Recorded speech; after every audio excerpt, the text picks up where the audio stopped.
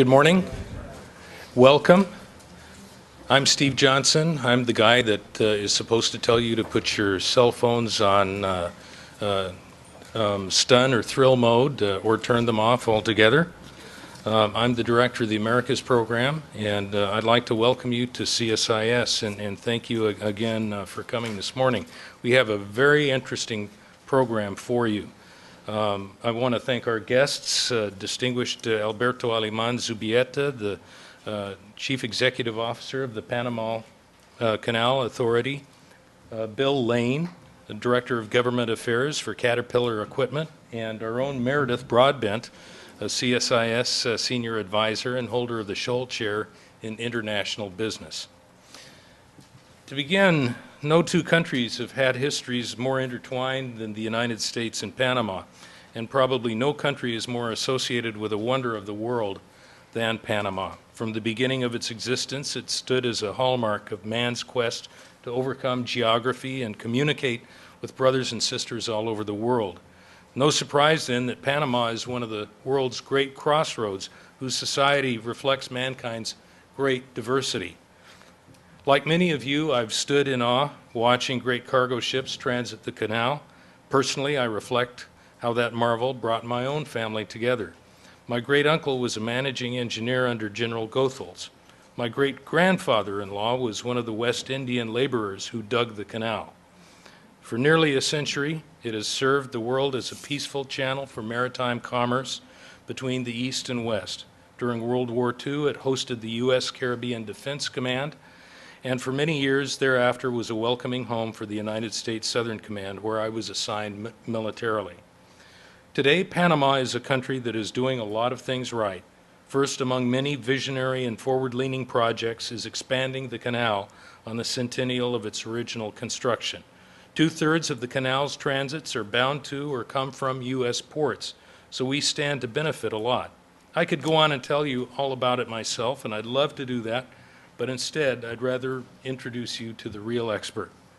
Alberto Alem Zubieta is, as I said before, the Chief Executive Officer of the Panama Canal Authority, the autonomous agency that manages the Panama Canal and the leading interoceanic waterway that serves maritime commerce. Alberto is a native of Panama City, a graduate of Texas A&M University. He began his career in construction and for many years was head of the largest construction companies in Panama. From 1996 to 1999, he served as administrator of the former Panama Canal Commission, the U.S. government agency that was responsible until 1999 for the administration and operation of the canal.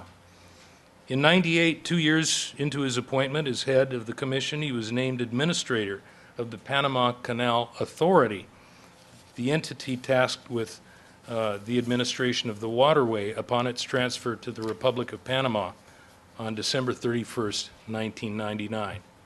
In 2005, the board of directors re-elected him to lead the authority for another 7 years. Alberto's vision has been to transform the canal into a world leader in maritime services, to be the cornerstone of the global transportation system, and a model of excellence, integrity, and transparency. He's a member of various international organizations, such as the International Advisory Board of Texas A&M University, the World Economic Forum, the Panamanian Chamber of Construction, and the Panamanian Association of Architects and Engineers. Ladies and gentlemen, it is my great pleasure to present a distinguished leader of the Americas and a great friend of the United States, Alberto Alem.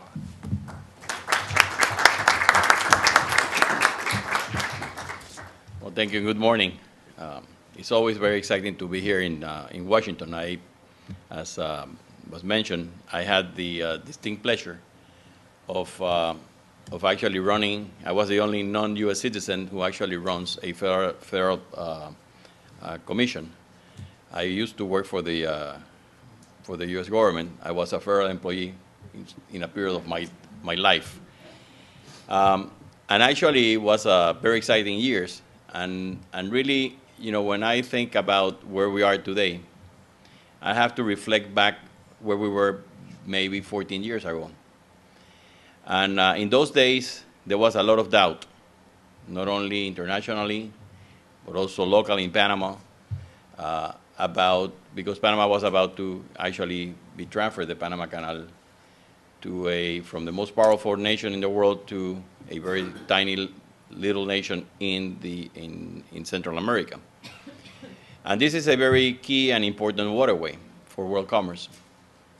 So there was a lot of basically criticisms, doubts, and as we go back and reflect on that, in 1997, and I replaced a great engineer and a great person, Alberto, who was the first Panamanian administrator of the Panama Canal Commission then. And Alberto actually was the person that started in a very interesting way the expansion of the Geller Cut. And he did that because it was a requirement that you have to fund all the money in the budgets to be able to do a project, and that's it was around $500 to $600 million project. So Alberto was very intelligent and said, no, let's do this in small projects, So then he budgeted small, earth moving projects, and that's how he started the expansion of the Geller Cut. So he put, maybe 50 million this year, and then the next year we'll put some more, and that way he started expanding the Geller Cut.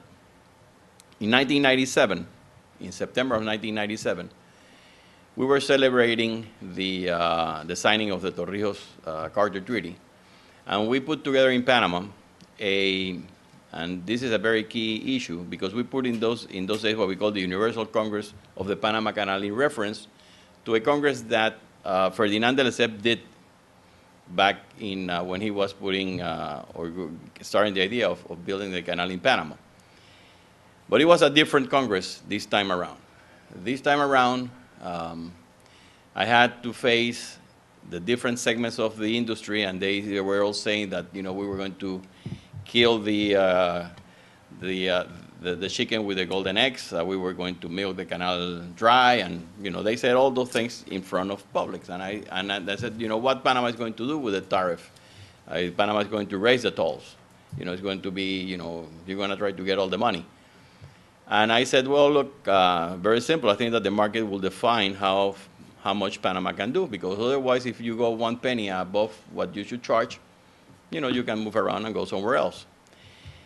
Because that was this idea that Panama has a monopoly on this route, and that if you don't like to go through the Panama Canal, you have to go around the Horn and then go somewhere else.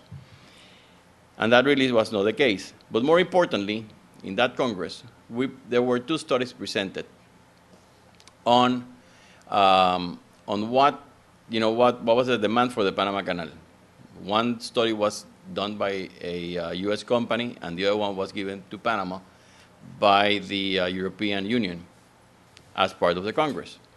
Both studies reflected, or actually came to be about the same, different, not exactly the same, but very close, that the Panama Canal was going to have a capacity problem in the year 2011, which is this year. And actually, that made me reflect in those days, just getting, to know the turf and start, making the changes in the canal. We were actually in that precise year, we were basically finishing in Panama, putting together the organic law that created the Panama Canal Authority. So we were in that process of the transfer. We decided to put together a team of engineers in the canal and make a special office that we call the capacity office of the canal. And actually, we concentrate in that office every single study that has been made since the canal was started on what the canal should do on solving this capacity issue. First, to see if it was for real. We were at that time basically starting a program to modernize the Panama Canal as part of the requirements of the transfer of the canal so that the U.S. could transfer the canal back in good working condition. And that was a very interesting program itself that we then continue actually after we took over. And in fact, Panama has spent over $1.6 billion in these 10 years, upgrading the actual canal. maximizing his capacity, because we needed to basically be able to manage, the need for the Panama Canal. When we did that, actually it was the base for the study that we put together, eventually we called the master plan for the Panama Canal. And that was a plan that actually defined what we needed to do in short, medium, and long term. And then start, putting all these studies and work together to see what we could do. The idea of putting a third set of locks is not a new idea. In fact, the U.S. started building the third set of locks in 1939, and actually stopped that work in 1942 because of the war. And they spent $80 million of 1939 dollars. So it's a lot of money.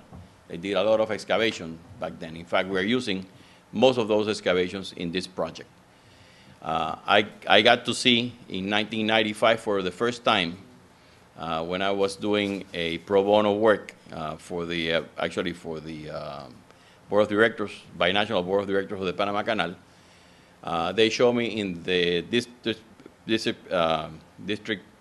Pittsburgh district, sorry, of the U.S. Corps of Engineers. They showed me, here's the third set of locks, and I saw, wow, these are the plans, for a complete set of plans, who never got to be built.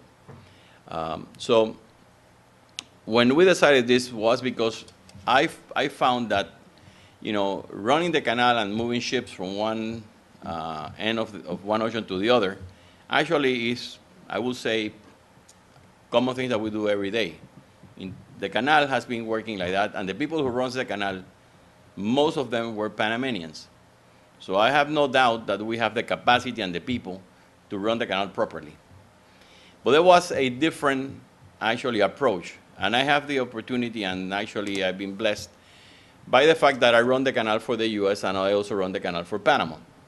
And I think this is one of the great success stories, actually, because there were people who, as I mentioned before, they have this doubt, and nowadays, the canal, I think when people say that the canal is run better than the U.S., actually, it's because we're running a different system, okay? And we have a different approach. For the U.S., this was a break-even operation. Basically, for the shipping industry, basically they were paying only for the cost of the operation of the canal, so they were having a great time. And we have to match the incomes with the expenses. And in a corporation, it's very simple. If you're a manager, you're only managing a budget. And actually, the idea is to spend all of the budget, which is actually, because otherwise they will cut it. When we got there, we said, no, actually, we need to manage it as a resource. In fact, a funny story is that in the last 2 years of the transfer, according to the treaty, if there were any excess of monies, they should be transferred to the Republic of Panama. The first year, in 1998 fiscal budget, we had a surplus of about $8 million, if I recall correctly. And my deputy, a great guy, came and see me and said, Alberto, we have a problem. I said, what do you mean we have a problem, Joe? And he said, well, we have this surplus, and I suppose, we have, we're now closing the books, and we got money, and we are supposed to be break even. And I said, look, Joe, that's okay, we actually budget for break even, and so then the money will be transferred to Panama. So that's what it happens.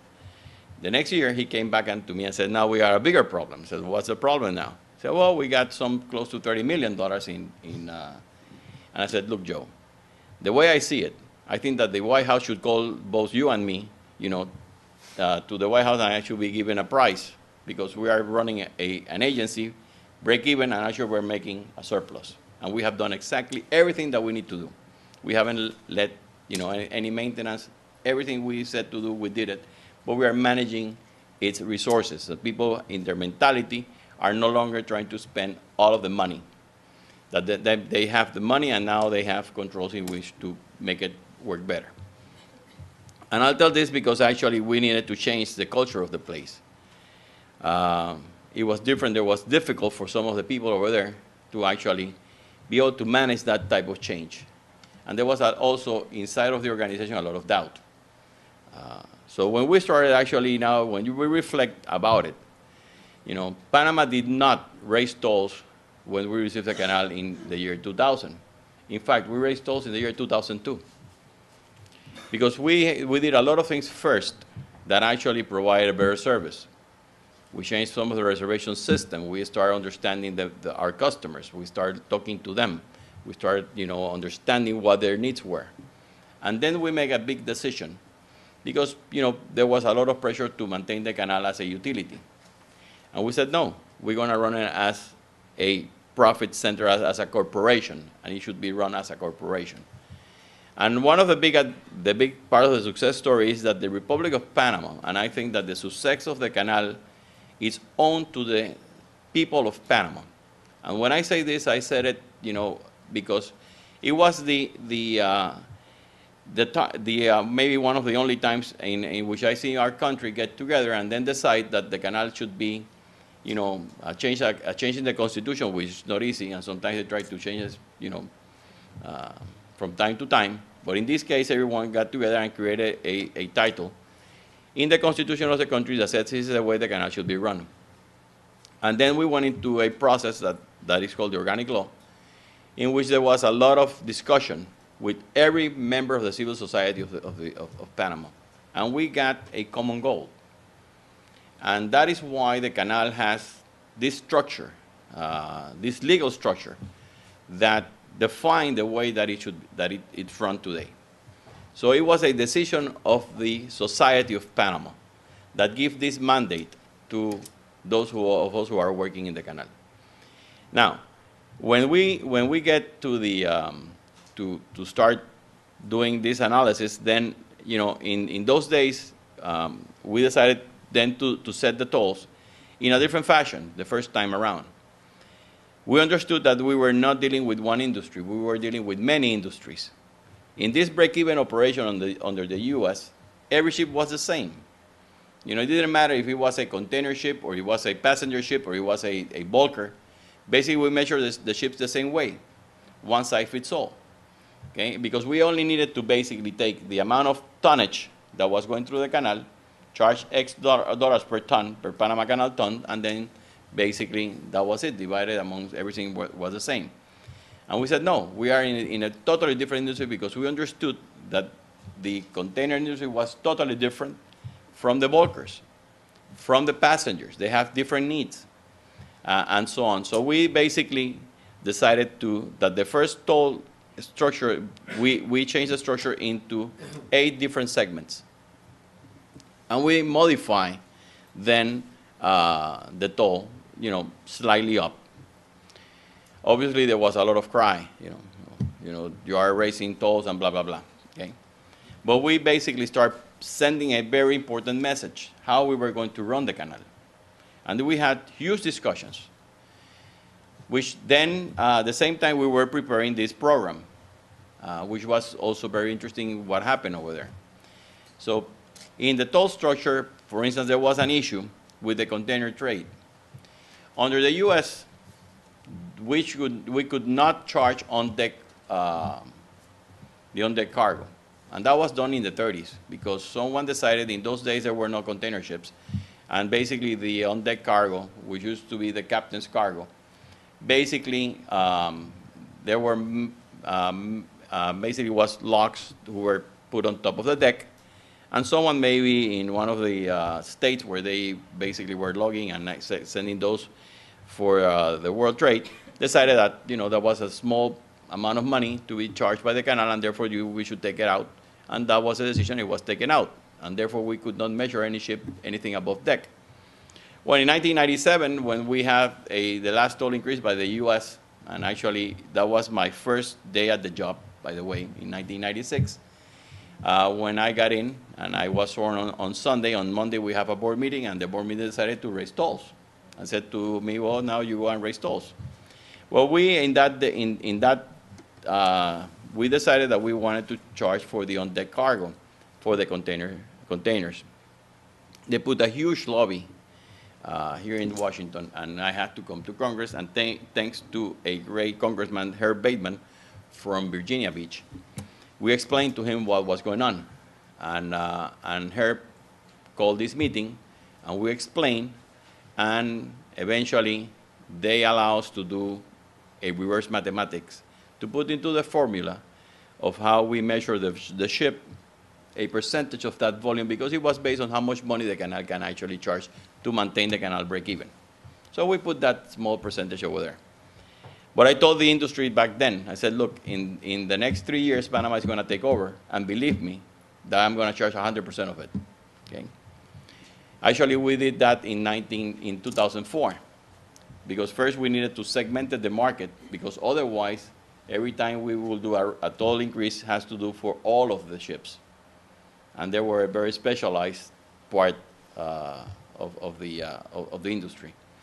So I told them then, well, now we're going to charge the full volume. So we can do it either by TEU, that's the way you manage your industry, or we can do it by volumetric measure. You have your, select. So we got to an agreement, and then we changed actually the way we measure those ships, and we started measuring them per TEU of capacity. And we put and then they claimed that we were raising the toll 65%, which was actually not true, because we were only charging for that part that they were getting away with. Okay, that was about 65% that actually goes on deck. And then I'm making this to you so you can understand some of the issues that we were dealing with the industry and how we get to this program.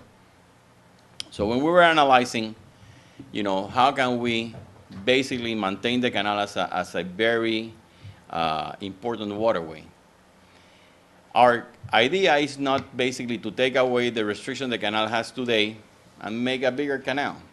It's not about that. It's actually to maximize what I believe is the biggest asset of my country, that is our geographical position. Because otherwise we will become a secondary road, and I don't want that to happen. And you see why, and that's why I believe that it's so important, because by doing this, Panama is becoming, and it will become, the most important logistic and transportation center of the Americas. Some people try to say that Panama will be the next Singapore. And I believe that we have much more than Singapore to offer. And I explain later why. So when we're putting this program together, we made some mistakes. We made mistakes as engineers. One of them was that we went to what we call the Western watershed, and we started analyzing where we're going to get water. Nothing wrong to do a study. Other thing that we did not take into account, that people who live in those places, believe that we were going to inundate all of them. They thought that we were going to create a huge lake. Was not the case, but actually it helped us a lot in understanding a dimension that sometimes we were not seeing, and that is the social part of a program like this. And thank God that it happens very early on. We contracted. We asked the United Nations through the PNUD, an office over there, to analyze, what were our stakeholders, what were the questions that we need to answer. And the person in charge came to me after going and talking to everyone in the country, everyone you can imagine, unions and Indians and native of all the country, and went to look at every aspect. And he presented to us, here's your stakeholders, and it's huge. Everyone wants to know about it. Everyone is concerned. And I said, Alberto, you have a lot of questions to answer, and you don't have them ready yet. And I said, well, yeah, that's true. And so we then engaged in doing more than 150 studies to put together a program that today, it's going well. I think it's extremely well. But that program needed to go and be presented to the people of Panama in a national referendum. So people, used to ask me, why do you have to present an infrastructure project to a national referendum? And this is one of the extremes, I believe, a very important one, because it shows that any project requires to have a to be presented to those stakeholders of the civil society so that people can actually, maybe you don't like what they're going to tell you, but you at least need to hear them, and then maybe you can make decisions. And I don't think that you should be cutting corners in those areas. And that's sometimes some of the frustrations people tends to happen when you want to do a project. And sometimes we engineers tend to want to do things very fast, and we try to go around things when I think that it adds value and actually makes you a much better and stronger project when you do the things right. And for instance, environmental issues, talking to the people who's going to be affected. Because at the end of the day, when we went to a referendum with this program, we put it together, this master plan, and we presented this in the year 2006 to the Republic of Panama, there was a lot of doubt. People asked me, okay, how much money is going to cost? They said it's going to cost $12 billion, that it was, it could not cost $5.2 billion. They said that there were a lot of risk, that why should we take the risk, and that there were going to be, awful things happening, that mega projects, they were not okay. And there was, valid criticism, and it was valid concerns, and you have to take it in that measure, and you need to basically have the answers for those questions, as hard as they could be. It doesn't matter. The important thing is that actually you need to tackle them and actually understand, what, actually they'll bring to you, and then you will have even a stronger project. So in 2006, when we presented this, we went to the people of Panama. We had 6 months to explain, and we could not put propaganda and spend money of the Canal into any of this saying, please vote yes. Actually, we were constrained, and the only thing we can do was to explain to the people of Panama what were the benefits and the reason why we were presenting this to them. Well, early on we thought that we could talk about Panamax ships and post-Panamax ships and amount of monies and billions here, billions there, and construction costs. They didn't care. That was not the question. The question was, what is in for me?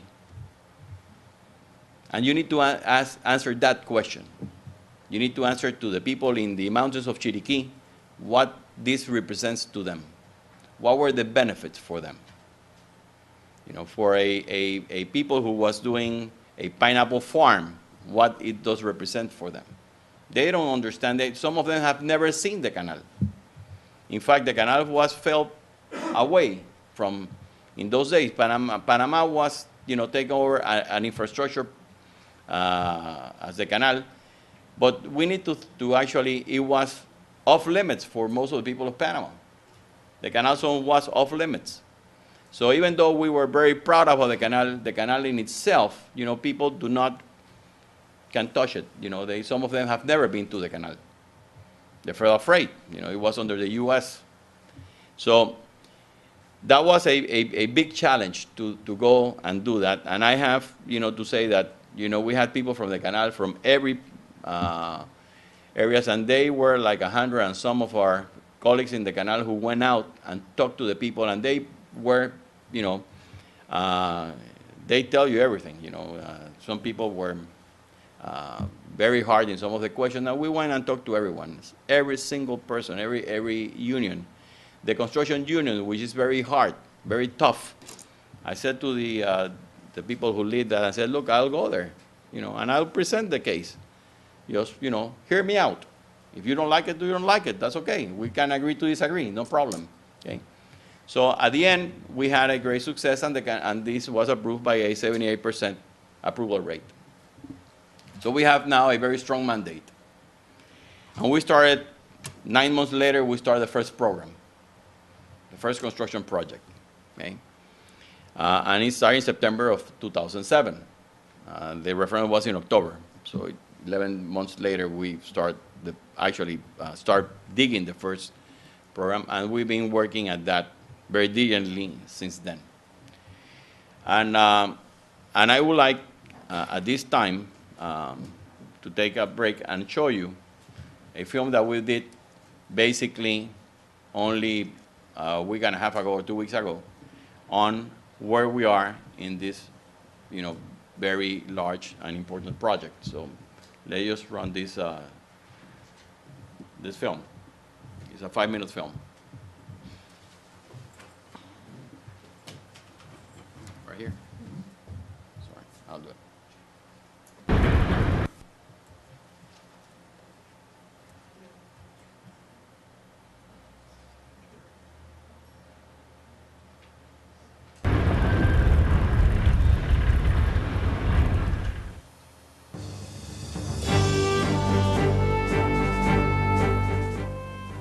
The Panama Canal, an engineering wonder of the world with nearly a century of service. To guarantee its competitive edge in the maritime industry, the waterway undertook since 2007 an ambitious expansion program that will enable the transit of post-Panamax vessels. One challenge in the expansion program is turning the existing entrances and canal navigational channels into suitable channels to enable the 50-foot draft required by post-Panamax ships.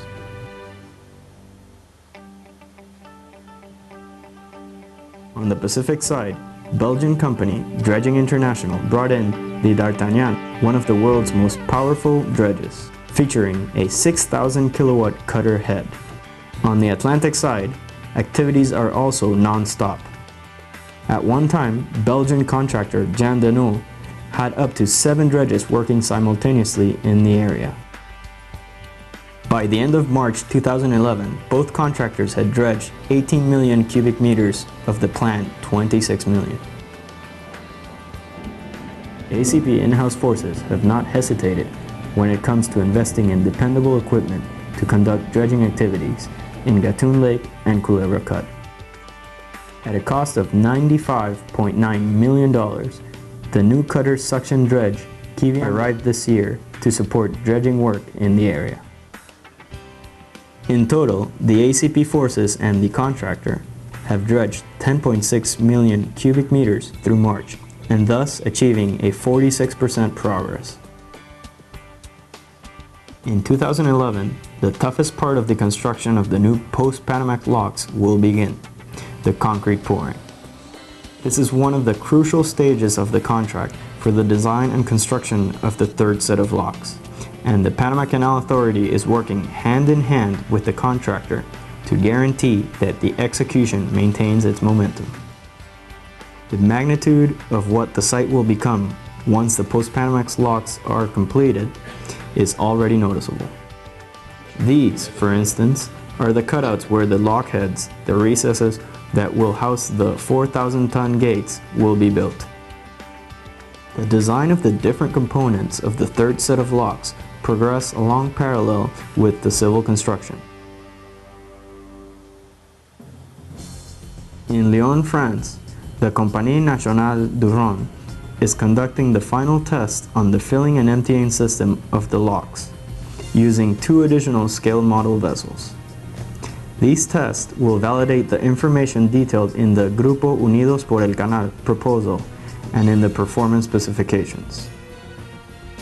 Through March 2011, Grupo Unidos por el Canal reported an overall 10% progress. To connect the third set of locks in the Pacific with Culebra Cut, a new access channel is under construction since September 2007. By the first quarter of 2011, the contractors have excavated 27.4 million cubic meters of the planned 50 million. This year will also witness the beginning of the construction of the Borinquen Dam. This 2.3 kilometer long barrier will separate the waters of Miraflores Lake from the new channel that is being constructed, enabling its operation 9 meters above the level of the lake. In achieving this task, a 1.8 kilometer long cellular cofferdam system is required first, and it was completed this April. As a complement to the dry excavation, dredging mogul Jean Deneau is conducting dredging and excavation work along 1.6 kilometers at the north entrance to the new channel. These works began on November 2010 to accomplish the removal of 4 million cubic meters. At this time, the contractor has reached excavation levels that are 12 meters below Gatun Lake level. But this project is not just about construction. Reforestation, wildlife, archaeology, and paleontology are also linked to the expansion program. Along with local environmental authorities, the Panama Canal is currently reforesting some 565 hectares of land, distributed in protected areas all along the country. Treasures have also been dug out along the footprint of the program, including this dagger dating back to the 16th century, or this fossil tree more than 10 million years old. Currently, there are nearly 5,000 workers in the expansion program, and it is expected that another 2,000 job opportunities will be created. They're working around the clock, day and night, in order to complete the project. The Panama Canal expansion, the commitment of Panamanians to complete this project with a sense of national pride and setting an example for the international community. Well, that's where we are today. But also I would like to reflect on getting to put a program of this magnitude together. There's a very important issue that has to be how you're going to manage the project like this. And we had we contracted through a bid process, CH2M Hill, which is actually doing an integrated team with the Panama Canal. We also needed to prepare our own engineers. We had a program in which we provide MBAs first to 100 of our engineers from INCAE. And you wonder why I want engineers to be MBAs. Because, well, basically you are running a project, you're running a corporation, and you need to know more about engineering, and you need that other part. And I think there are very few companies in all of Latin America who can have 100 MBAs and engineers at the same time working for you. But also we prepare people and make them, more than 100 of them are actually certified project managers from PMIS certificate. Because we needed to be prepared. Also Panama put together INADE, which is an institution that was created basically to train Panamanians, and that's why today we have most of the people who are working in the expansion are Panamanians. You know, some of those operate very, very large equipment, those CAT equipment. In fact, CAT also put some training facilities to train people in managing or actually operating these very huge equipments that, you know, were not the norm in Panama. So, and I think at the end it will be a very, very important transfer of technology, and I think that we will have even a much better workforce for other projects that Panama will also have to do. As we move forward, then in the year 2007, we haven't contracted yet the financing for this program. And we had a unique effort. We put together 5 multilateral banks: the IDB Bank, IFC, JBIC, the European EIB, and CAF. And in a single term sheet, they got together and they revised and they did the due diligence on this program. And we were able to show some of the times in some of the issues which prohibited practice is very important in those institutions, as well as the area of environment. And I have to say today, and I can say it, and we're very proud of it, that the way in which we contracted this program actually today is the norm in which very large infrastructure projects should be contracted, because we negotiate with the contractors the terms before and not after. We don't negotiate anything after. And that is very different. Usually it's important to do an analysis of who should get what risk, because it's about risk taking. Who should be the ones taking the risk, if it's better for the owner to manage that, or it's better for the contractor to manage the risk. And it took us basically 14 months to do the contracting of the main works. And I can report that we have already contracted most of the, I would say close to 96, 97% of this contract already, of this program has been contracted. We already have finished 2 projects, and basically the third one of the excavation, of the Pacific side excavation, has already been almost completed. And we are well advanced in all of the dredging programs. in this very complex program. And all of them, without exception, has been under the budget of the Panama Canal Authority. And we don't do the budget to win the projects. We do the budget that I think that it's a good price in which we can actually contract this program. And we have done things that are different, which we learned from the industry and actually talking to them. For instance, on dredging, we designed all of the dredging of this program has been designed by the Panama Canal Authority. All of the excavation that is done, all of those actually 50 million cubic meters of excavation in this program has been designed by our engineers. When you do, in the case of dredging, which is about 55 million cubic meters of dredging, we did something that is very, well, actually it's the norm in a lot of the contracting internationally, is that we sat with the possible contractors. And we gave them, here's what we want you to build. This is the design. This is how many cubic meters of material have to be dredged. And here's kind of, the type of material you will find. But you need to contract between yourselves a company that should do the analysis of what type of material you're going to find. So then between themselves, for instance, on the first dredging project in the Pacific entrance, they did a $1.5 billion study. Among themselves, there were 6 contractors, 6 possible contractors, and each one paid his part. Everyone receives the same information. Now, the risk of the material they will find during the dredging is on their contractor, not on the ACP. If we were the ones providing that information, if there was any change in the type of materials, then we could be claimed against. But if it's their own information, they have to bear that risk. And everyone has the same information, which is very important.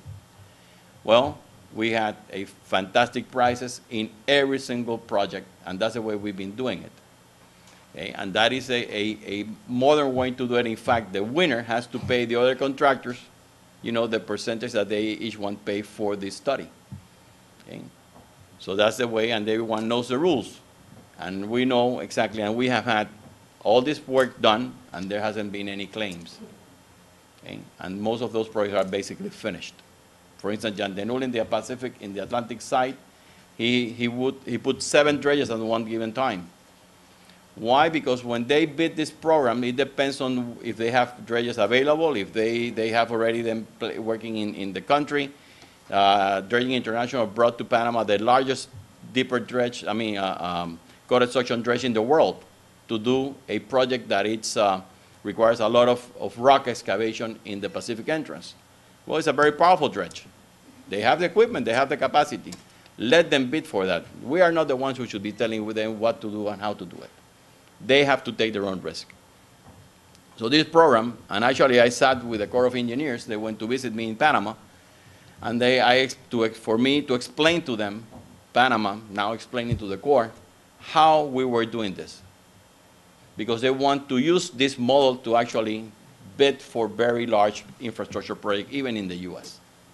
So we are very proud of that. I think that we put together a program that actually is being contracted very efficiently, and is doing very well. In fact, we are about $400 million below the expected budget. Hopefully everything will finish. There's still a lot of work to do. There's a lot of things that can happen, but we will try to maintain this very much under budget and ahead of time. And those are very difficult tasks to do on a very large and complex project like this one. This is a project that is basically being done around the world. For instance, the designer of this program, of the locks, is Montgomery C. Watson Harsa from Chicago with Tetra Tech. Those are the 2 largest designers in the world. They are the ones designing this, but they are also designing this with companies in Belgium that are specialized on the gate, for instance, and they are doing what you saw over there, one of the largest ever built hydraulic models to test the water-saving basins, the water flowing from an upper lake to an ocean that actually changed 18 foot in tides, a lake that actually will move from 89 feet down to 81. So we need to look at all of those hydraulics. And this company, Compañía Nacional Durán, it's being contracted by them to do these studies, and actually I have to also report that what it came out of those studies that we basically already finished is very exciting and very good. You know, it's because they could not start building anything unless we pass the test not only on mathematical models but also on physical models, like this one that they built over there. They are also designing actually the mathematical models are being done in Buenos Aires, Argentina, on a company owned by Montgomery Watson Harza, and they specialize in these hydraulic mathematical models, and those that are working with, you know, with France, with Chicago, with Belgium, and with Panama. You know, and for instance, the gates are being built in Italy. All the valves and equipment is being built in Korea by Hyundai. So this is a project that actually spans the world. It's not only, you know, the contractors. It's actually you got Belgium contractor from Holland doing dredging. So you got all type of workers of contractors working in this very exciting program. Now, what will happen when we open the canal in 2014? When we expect this to be open? In fact, I think that we have said it is a game changer. And why is a game changer? Because actually by allowing now a ship that the Panamax in terms of container, for instance, is a 4,400 TEU ship. Well, we'll be able, actually already the industry is designing a Panamax, the new Panamax ship that actually we call the design vessel, to be able to carry over 14,000 containers, fitting the dimensions that we have as our design. We were thinking about a 12,000 TEU ship. Now they're already gone up to 14,000. When we talk about bulkers, in the canal we can only move a 60,000 deadweight ton ship. We're going to be looking at a ship that is about 170,000 deadweight ton ship, 3 times more, almost 3 times more. Now, what happens? For instance, in energy, we cannot move LNG through the Panama Canal because the size of the ships doesn't fit. The LNG tankers are not Panamax in size, are larger than Panamax. Well, there's a lot of gas even here in the U.S., in Peru, in the Caribbean, and now you can actually be transferring from one ocean to the other. When we look at what happened in Panama in terms of transshipment, in the year 1995, in Panama, 96, we only moved 200,000 containers a year. This past year, we moved 5.6 million TEUs. We became the #1 port in Latin America. We surpassed Santos in Brazil, this tiny country of Panama. We have more cranes in Panama because we have 52 overhead cranes for containers. Well, it just happened that that's 23% of all the cranes in Latin America. We have more cranes in Panama, container cranes, that Mexico has. We got more cranes than Brazil has. We got more cranes than Chile. See, and that is about basically being able, because when I said that we have better things than Singapore in basically location and position, because we have a long way to go to get to Singapore. That is because we can connect 2 oceans. Singapore do not connect 2 oceans. We connect the Pacific and the Atlantic. And we actually can actually get to a very large market that is Latin America. And that is why Panama is a game changer, because we now allow larger vessels to go from one ocean to the other, and therefore you can have great economies of scale, huge economies of scale. Okay. And that should benefit, and that's why there's a huge discussion going on today. And that's what I am so glad about, because we are here now talking. Panama is now presenting to the U.S. and to the world a game changer in terms of infrastructure change. And now the discussion around all these seaboard in the U.S. is who's going to be the winners. Where should the investment be made here in the U.S.? The same thing happened in the Gulf. See, there's a huge difference between being able to move soybeans in Panamax-sized ships than moving soybeans in 3 times the capacity. It gives the U.S. soybean exporters or corn exporters a huge advantage to get to the market in a much efficient way, because when you have a low-cost product or commodity, the cost of transportation is very large. And if you can reduce that part, then you actually made it much more efficient. Then what happened to Panama? For us, the same thing. We have the capacity to go to any market.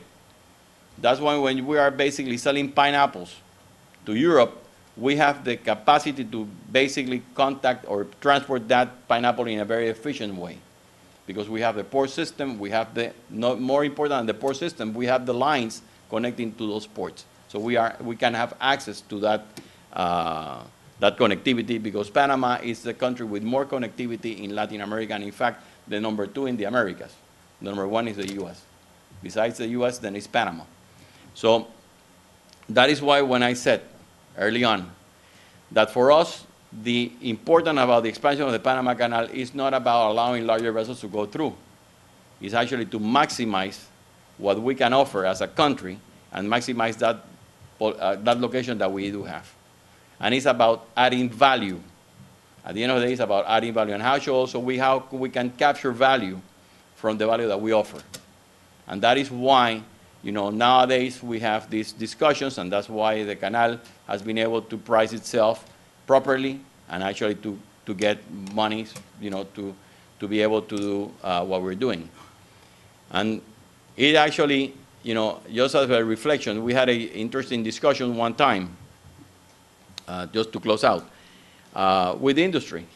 And during the debate for the expansion, some of them said to me, you know, I'm really sure, but why are you charging us, the industry now, you know, for something that we are not the ones going to use it? You know, why don't you charge that money later? I said, you know, I think that you got it all wrong. Because, you know, I provide you a service. And when you use that service, it's like when you go and buy a Coke. You drink your Coke. Okay? And you don't tell Coke what to do with the money in which they sell you that Coke. Okay? So I provide you a service today. The Canal provides you a service today that I am sure that you pass that on to your clients. And you charge for that service today. We are the ones taking the risk. You are not paying for any Panama Canal expansion.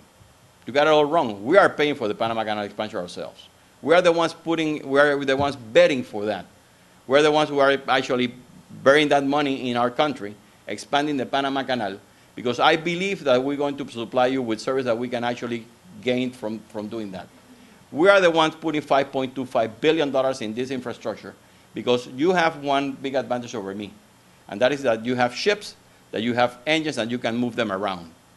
So I am going to offer something that I'm sure that is going to be of benefit to you, and that's why you're going to be using it. And that actually is what really happens. You know, we are basically providing a service, and we will continue to provide a service.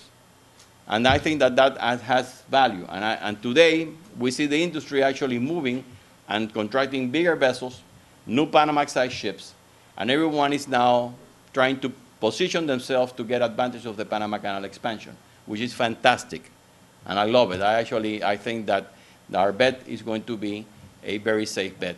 And actually, I think that it will enhance Panama even further. So with that, I just like to thank you again for your time and for allowing me to basically explain to you what's going on in Panama. Thank you very much.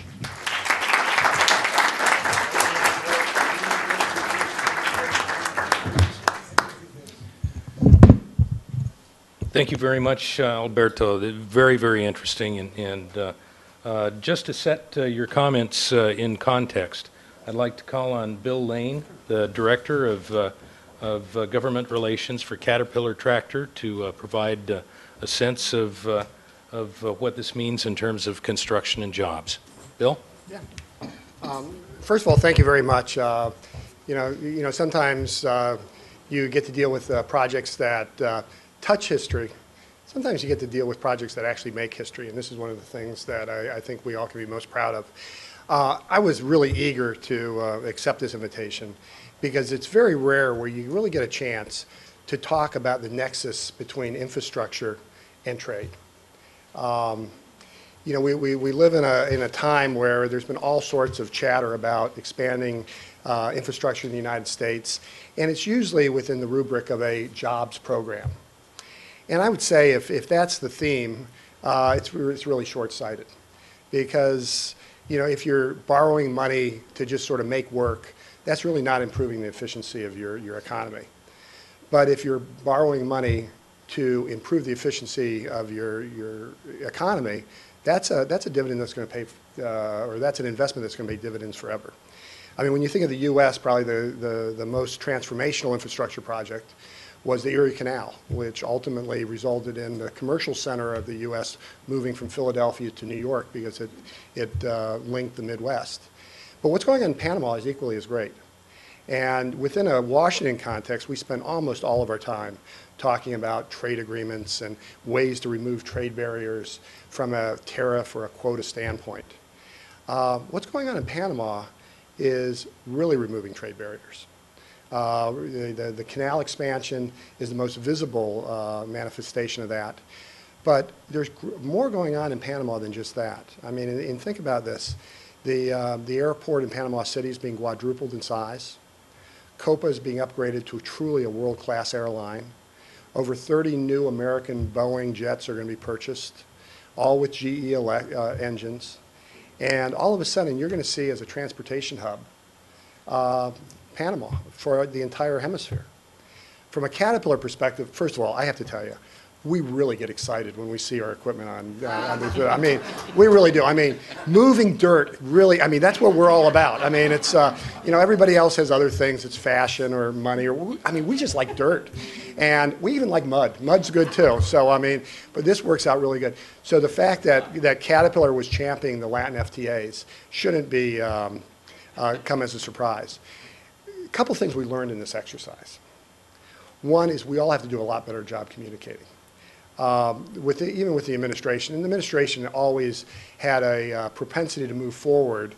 They just didn't want to take on some interests that were anti-trade. But what really, I think, shocked the administration was when a number of businesses pointed out that, well, from a Caterpillar perspective, Colombia, we export more to Colombia than we do to India or Germany or Japan. That's not to say they're not bigger markets, but most American companies tend to service their Latin American clients through exports from the United States. Whereas when you're servicing Asia, it tends to be more of a mix between what's made in Asia and what's made in the United States. What really shocked the administration was when we pointed out that last year we exported more American-made products to Panama than we did to Korea. And that's not to take anything away from Korea, but that's just to say that when you have an opportunity to open 3 markets versus 1, you want them open 3 markets. And as a result of that, we played a very leadership role. I just got word this morning that, and some of you may know this story, but let me just tell it anyway because it's sort of fun. In December, we made a real push to make sure the administration didn't lose sight of the opportunity to open all 3 markets. And in a way to sort of visualize that, we took an ad out in Politico, and you'll have a copy of the ad when you leave here. And it showed a football, a field goal post. And the headline was, "This is not the time to kick a field goal on trade." And the operative line, which quite frankly the administration didn't find all that funny, was passing the Korea Free Trade Agreement while keeping Panama and Colombia on the sidelines is the equivalent of kicking a field goal on 2nd down. We just got word that won the highest platinum award for advertising this morning for creativity. So, you know, don't ever let it be said a 5,000 ad can actually make a difference. But it really did coalesce people's views that, you know, maybe we need to think bigger rather than smaller. And in a period of 3 months, to the administration's credit, to the Republican leadership's credit, and to the business community's credit, you know, folks did coalesce around the notion that we need to do more, not less. Let me just wrap up by saying a couple things. Meredith's going to talk at length about the trade agreement.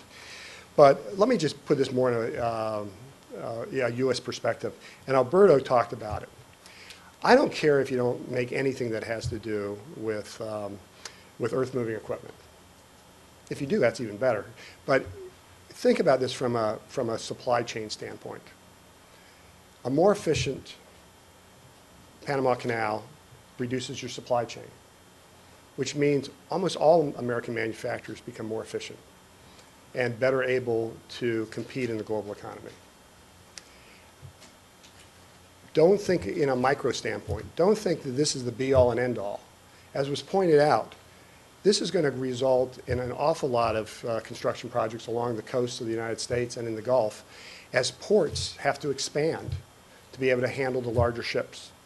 That's going to generate jobs. That's going to make the U.S. infrastructure more efficient. Think in terms, if you have a goal of doubling exports, we're going to have a lack of infrastructure to accomplish that. Now, so far, the goal of doubling exports it really should be doubling trade. But for now, let's handle just exports. You need to have more capacity at the ports. You need to have more feeder roads and railroads in order to actually accomplish that. Because if you're doubling exports, you're doubling the amount of goods you're selling. You're also going to have to increase imports. And I think sometimes we lose sight of the fact. While exports are very, very important, imports are important too. And many times it's the imports that give you the vitality of your economy, and it allows you to ratchet up your level of competition so you really are more competitive. Let me just say two things I'd like to leave you with, and this is one thing that I think the Panamanians have done better than any, and it's something I think we have to regain. We've got to regain a sense of urgency when it comes to projects, when it comes to change, when it comes to making the big fixes that's going to improve the economy. You can avoid eye contact on tough issues and sort of drag things out. I think the Republicans like to say kicking the can down the road. But, you know, people talked about the Panama Canal expansion, you know, 5 years ago, 6 years ago, and you know, I remember when I was first hearing about it, really, it was actually 10 years ago, and they said, this is going to be a $5 billion project. And of course, in my mind, I said, oh, that means it's going to be a $10 billion project, because that's what happens in the U.S. It's still a $5 billion project. It's ahead, in some ways, I think you're actually ahead of cost. You're on time. We used to do things like that. And there's no reason why we can't do it again. Our equipment is more efficient than it's ever been. Our workers are more productive than they've ever been. Yet every day we commute to work and we hear about the inter-county connector being a couple more decades away. And I guess eventually we're getting there now. But the point is, we need a sense of urgency as far as addressing our issues. And we can learn from Panama in that regard. Secondly, CAT's made some investments in Panama. And some of it has to do with supporting the activities as far as the expansion. But some of it has to do with our own policies. You know, we used to like to bring workers into the U.S. to be trained. But it's very hard to get visas. And so if you want to be a diesel engine mechanic or if you want to learn how to service some of our equipment, it really takes a Herculean task to get folks to come in for a couple weeks to get that kind of training from Latin America. We're now setting up a training center in Panama. It's a good investment. It's employed a lot of Panamanians. But what it does, it allows us to stay in touch with our customers and the folks that run our machines. So, you know, there's other issues we have to address dealing with immigration issues and business travel issues and things of that sort. And let me just end with a phrase that we've probably heard for a long time, that, you know, Panama has always seen itself as someday being the Singapore of the Western Hemisphere. You know, I was in Asia recently, and in Singapore, they're now saying, someday, we're going to be the Panama of Asia. So I think you've accomplished it. We're proud to be part of the expansion. We're proud to be one of the leaders of the free trade agreements with Panama and Colombia. And I really think that when we look out 90 days from now, we're going to see that an awful lot has been accomplished. And when you think in terms of countries where there is really a bright future in Latin America, we used to just focus on Chile. Now it's Colombia and Panama. Folks are showing the way that other countries can follow. And so not only are we benefiting directly, but I think we're going to be benefiting over the intermediate and long term, because what you're doing is you're setting an example for others to follow. And that's going to be good for Latin America, and that's going to be good for the United States. Thank you very much.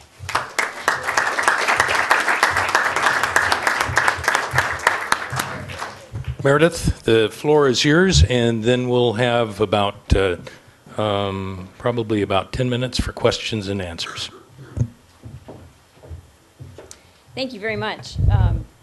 You sort of think about how you want to put into context a trade agreement like this, which has actually been in thought and in construction since November 18th, 2003, when President Bush actually notified the Congress of his intent to negotiate a free trade agreement with the Republic of Panama. And I was just thinking back, I have a son who's a junior in college. He was in 7th grade at that point, and he's now an engineering student, and I'm hoping that Alberto may consider him as an intern this summer, where he can learn a little bit about this, all-American market segmentation that we've got going at the Panama Canal. Very, very gripping story and an exciting thing for all of us to hear about, and we're lucky that Alberto would come and give us his down-to-earth assessment of what's going on there on the ground. The update I have on the free trade agreement, for all of you who I know are following this closely and know this as well, but just to sit back and appreciate some of the mile markers that we've come to at this point since 2003. We now have legislative language for implementing a free trade agreement up on the Hill that's there, transmitted informally, sitting in front of the congressional staff and the attorneys, along with administration attorneys, looking at these agreements and coming up with the right language. And that is just a huge accomplishment that we've got, and we're well on our way, and things are going quickly, is my impression on implementing this long overdue free trade agreement. It will stand, I think, as a symbol to a country that is really a peaceful crossroads for maritime commerce, both east and west. They've been a long-time ally of the United States, a friend in a very difficult part of the world where we worry about drug interdiction and organized crime, and keeping the roads and the maritime ways safe coming up from Latin America. So it is a vibrant place that offers an awful lot of opportunities. I think we've missed some, unfortunately. I think if this agreement had been implemented a bit earlier, we would have been in a better position as a country to have some of our companies take advantage. But there is a renewed sense of urgency, I think, that Bill alluded to that's very important, and we're well on the road to having a success. Some of the statistics are just huge, and I'm not going to bore you because I know folks here have followed them closely, but Panama is one of the fastest growing economies in the Americas. It's expanding at more than 6% a year. It's forecast to sustain that performance for probably the next 4 or 5 years. The United States needs to participate as fully as possible in this economy so that we can take advantage of the growth that the Panamanians are enjoying and make it a mutually reciprocal, beneficial relationship. As we know, we all worked, a lot of folks, I see familiar faces in the room that worked on the Caribbean Basin Trade Partnership Act that was instituted in the 90s. We give duty-free treatment on a permanent basis to most of Panama's exports to the United States. Panamanian producers and service providers don't face any barriers here, but our goods going into Panama at this point face tariffs from 7 to some are 260%. So getting those phased out is crucial for this economy that's looking for job creation, and this is job creation that doesn't cost anything. Over 80% of U.S. exports of consumer and industrial products to Panama will become duty-free immediately, with the remaining tariffs phased out over 10 years. We're going to be able to consolidate our partnerships and cooperative relationships, and really strengthen our deep cultural and historic ties with this very important ally. So I think we've got a good kickoff today for what is going to be a really exciting couple of months on Capitol Hill as we see the United States kind of come back and get in the game on trade, and get more U.S. companies with their banners doing big full-scale production projects in the hemisphere.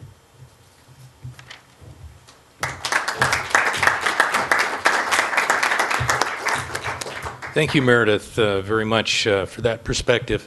Meredith is a senior advisor for CSIS and holds the Scholl Chair in International Business. I'd like to open it up for questions that you might have for either Mr. Alem Zubieta, Bill Lane, or Meredith Broadbent. I'd just ask if you'd raise your hand so that our intern scholars that have microphones could come and give you the mic so that everybody can hear what you have to say.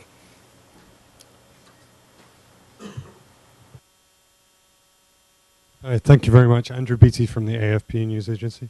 We've seen in recent months that the trade deficit between the U.S. and China has narrowed slightly.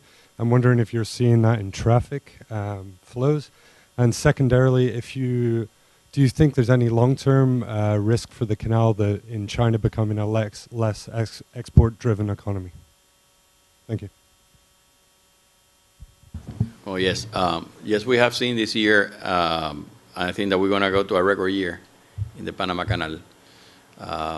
So far, we're about 20 million tons more in the first 6 months of our fiscal year than last year, which we had in those, last year we were about over 300 million.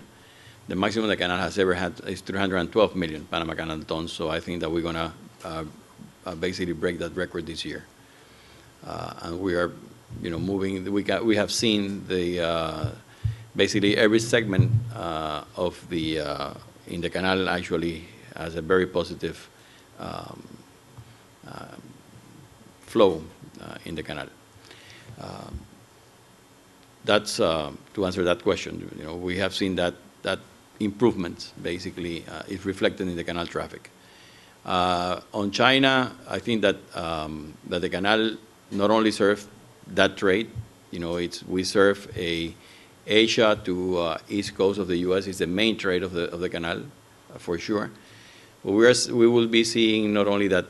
I don't think that China is going to simply disappear of the world market. Obviously, there will be competition. There will be some. There are some movements to Vietnam and to India. But then, when you look at the infrastructure that China has, actually allows, it's not only about, and some people tend only to look at the cost of labor, and I think there's a lot other things besides labor that actually impact more the supply chain than the cost of labor itself. I think that also as China, it's becoming in itself a consumer, also provides benefit for actually being, building parts or products in China.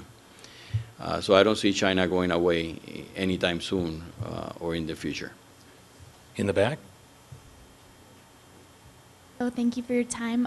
Could all of you address some potential security concerns with the increased flow of traffic? Well, the security is always paramount. I have actually been to Congress before when I was the Panama Canal Commission administrator, and I believe strongly that the best way to protect the Panama Canal is through intelligence. We do have a very sophisticated system for all kinds of cameras and things like that, hardware, but at the end of the day, it's about intelligence, and I think that's where we need to focus and be ready to actually prevent rather than actually react after the fact. And that's what I have to say on that. Bill? Go ahead, Meredith. I don't have anything to add. Well, I think, Steve, you may want to respond to this because, my sense is that we have very high-level security relationships with the Panamanian government, but I haven't studied those closely.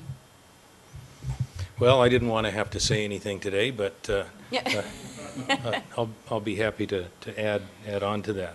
I think it's very important to, obviously, with increased traffic flows, there are increased vulnerabilities, and also the need to be able to track those flows.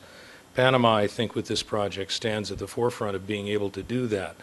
Some of the other ports in the Americas are probably a little bit less prepared to be able to participate in that. And I mean by that being able to track what's inside containers, being able to track the containers themselves, and being able to secure their own port facilities.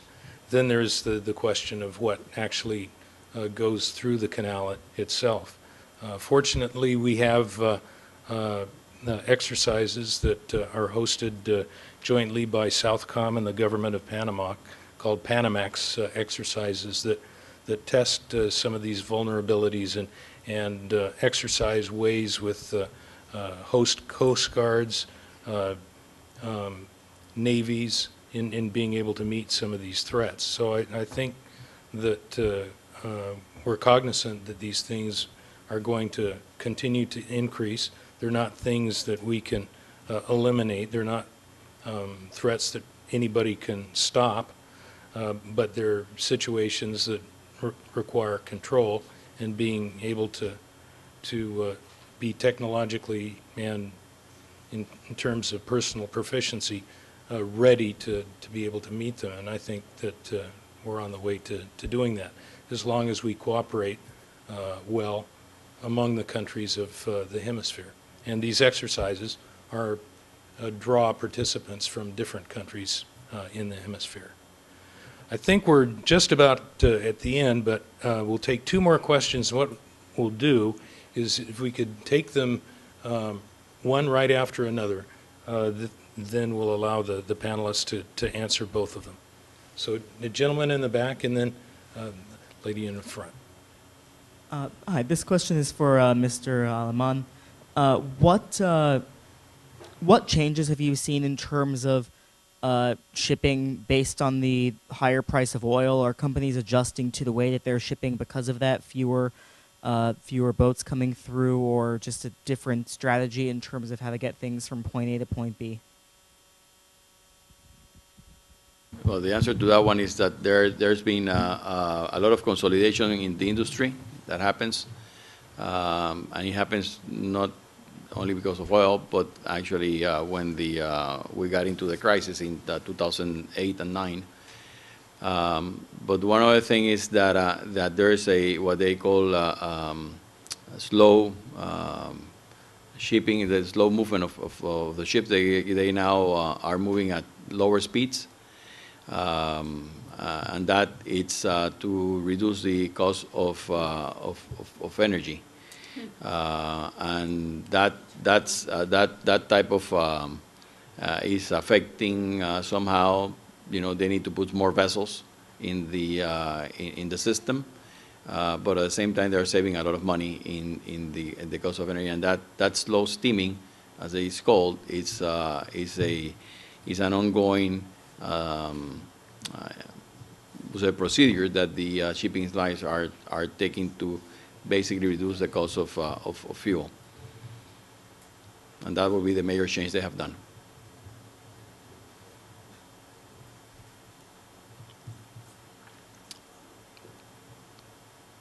Hello, Betty Brannon from La Prensa of Panama. My question is, China has announced its intention to build a canal through Colombia that would compete with the Panama Canal. I wonder how Mr. Alem reacts to that. Well, they also announced at one time that we're going to do the one in Nicaragua. Yes, the Atrato, the canal in Atrato actually, and the one in Nicaragua and many others in the region are not new to us. In fact, this is a rail, supposedly a rail that will connect the productions for coal, basically, and also they're talking about actually putting a city or something like that for the export of containers. We don't see it. Honestly, I don't think that, and every expert in the industry actually has reacted to that. So yes, there are these type of announcements that comes from time to time.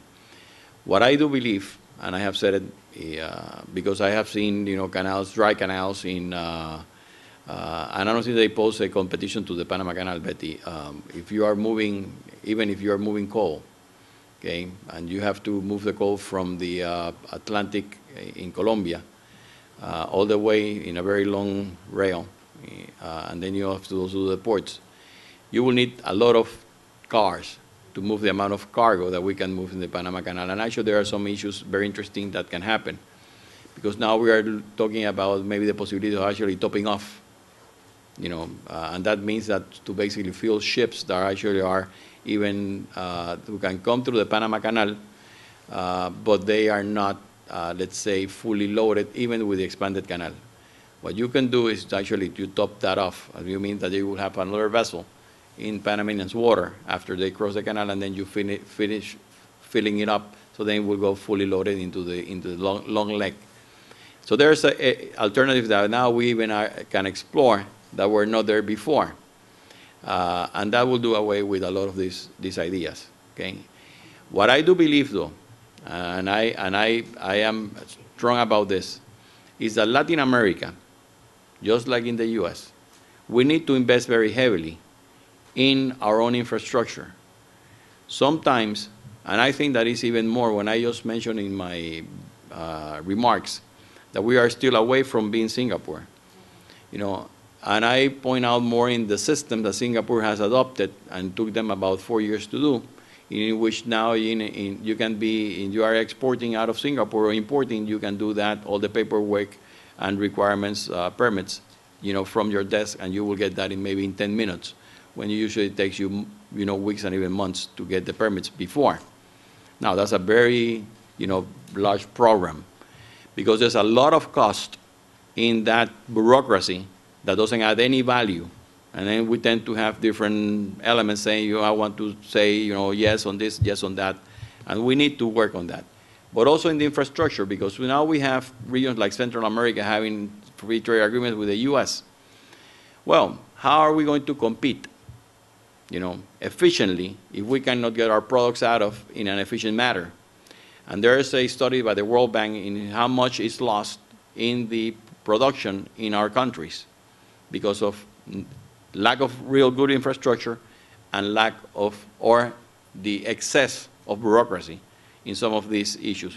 There is no reason why, Betty, we could not have, you know, and there is the advantage of getting the Panama Canal or this infrastructure we're putting, because when I look at moving a container from, let's say, Guatemala, okay, to the city of Panama, or even Costa Rica, which is actually near. Well, you never know how long it's going to take. It depends if the border is closed or open, because they might be out for lunch. Or today is Sunday, and I don't work on Sundays. Or we need to change the tractor that actually is moving the container, because now it has to be a Costa Rican operator in that one rather than a Panamanian one. You know, that is nonsense, okay? If you do the same thing in Europe, and I make this study for the IDB Bank, okay, you're going to load a container in Hamburg, in Germany, and take it all the way to Sevilla in Spain in something like 28 hours. The same distance in Central America will take you weeks, okay? And that is cost that actually doesn't have any sense. I have people we are doing a work in INCAE now, the private sector with INCAE, trying to analyze this issue. And there was a person from Nicaragua. And this guy exports beef through Panama. Well, the problem that he has is that because of this paperwork and these customs that, you know, that are closed and, you know, he said, I could actually be able to export beef that is not frozen, okay, to markets getting a much bigger value on my exports, but I cannot do it because of this problem that I'm facing. And this is from Nicaragua to Panama, okay? So we don't see that. And I think that that's where we need to focus. And I think that all of these ports, I am glad that, you know, Chile is doing LNG facilities, that Peru is now having better ports in Callao, that hopefully Costa Rica will have better ports in the area, that El Salvador built a port facility and they don't have cranes. Things like that, you know, and I hope that they can actually be able to export better, because you open markets, you open more volume, and then we all benefit. I think that at the end of the day, that is about, you know, investing properly in infrastructure. Yeah, allow me just to sort of conclude with one just to build upon on those comments, Alberto's comments, because, you know, I actually abbreviated sort of my stump speech, which is, you know, you have man-made trade barriers, which are quotas and tariffs, and that's what, you know, we try to address with free trade agreements and multilateral agreements. You have man-made barriers, and that's what the Panamanians are doing as far as infrastructure in the United States. Hopefully we're going to be doing. But the third type are sort of the trade barriers you put on yourself.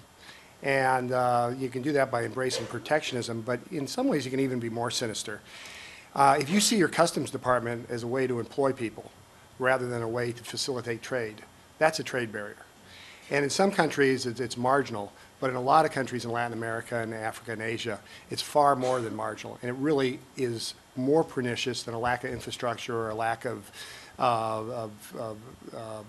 market opening trade agreements and what have you. And maybe that'd be a good topic for another CSIS program, just the importance of capacity building and what that type of payoff could be from efficiencies and expanded trade opportunities. But this, I mean, this really is a big deal, and it really is it's a self-created trade barrier, which really puts an enormous penalty on your own economy. Yeah, Mayor- just to finish a thought on that. For instance, when you talk about this idea of putting rail into the Pacific side of Colombia, well, you have a huge area of Colombia that doesn't have access. Okay, by putting either roads or rail or things, you are actually promoting more exports out of that region. You will make that region even more with more production capacity, and therefore, at the end of the day, it better our possibility to having flows from the Pacific to the Atlantic is actually benefiting all the way around. And I think that really one issue that Latin America do have, and we're actually lacking, is proper infrastructure to actually be able to compete, because otherwise we're going to be condemned that the only way we can compete is going to be on having low wages, and I don't think that is the way to do it. Otherwise, I always put the question, how can we compete with and what are the wages here in the U.S.? Do we really believe that only the people are putting factories in China because low wages? Just try to do factories in China when they don't have ports, or they don't have trains, or they don't have highways ready to do, because it will be so expensive that there's no way you can do it. So that is why you need to look at the whole picture. And that's why you need to invest in infrastructure to really be competitive about, and actually create more markets. Ladies and gentlemen, a round of applause for Alberto Aleman, Bill Lane, and Meredith Broadbent.